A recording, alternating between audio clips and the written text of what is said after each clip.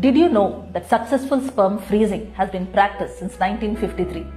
Now here's how it helps address men's reproductive health challenges.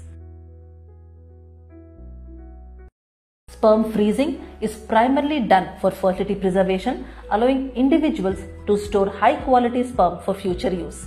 It is used in procedures such as IUI, IVF, ICSI and surrogacy.